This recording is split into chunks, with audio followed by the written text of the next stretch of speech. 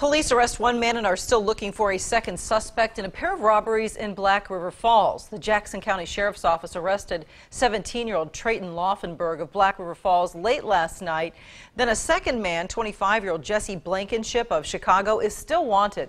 Police believe the pair are connected to an attempted robbery November 21st at the corner store on West Main Street. The second incident, an armed robbery, happened at the Holiday gas station on North Water Street on November 27th. Anyone with information is asked to call the Sheriff's Office at 715-284-9009.